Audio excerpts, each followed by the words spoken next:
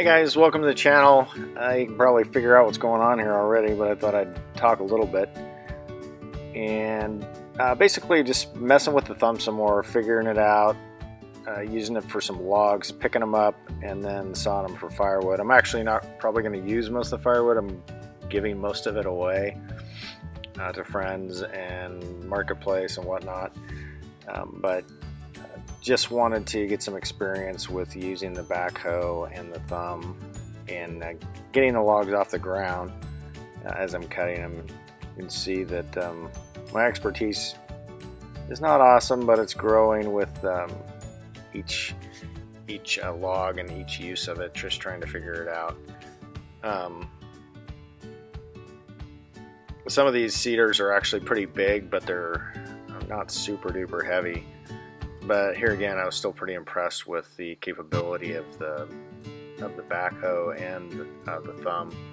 It made pretty quick work of this stack or kind of pile of Lincoln logs that I had in different spots that I'd carried from different places with the bucket in the trash forks. I brought them up and kind of piled them up, and then slowly working through this pile.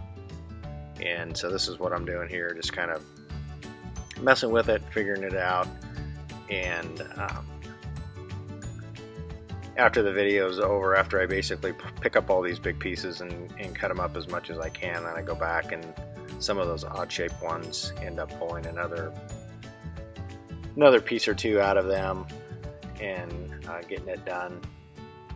It was pretty kind of a stormy day, as you can see, with the wind blowing. The camera actually rocks a little bit here and there.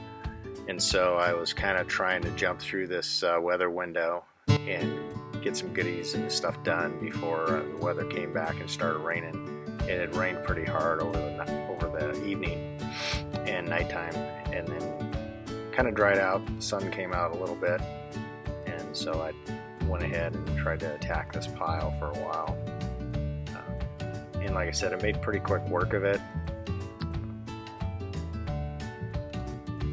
And here you just see me measuring out the different pieces as I'm cutting them and trying to give different perspectives on the camera so folks can see how the backhoe works with the thumb on it. And like I said, I've been pretty happy with it.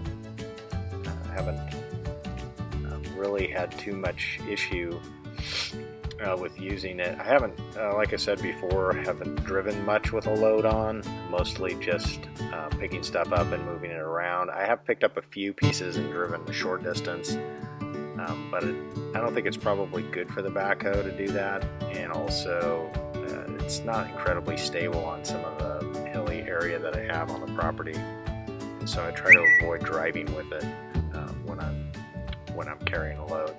Mostly just move it around. So anyway, thanks for watching. I appreciate it, and I hope you enjoy the channel, and I'll continue to try to share my experiences with this tractor.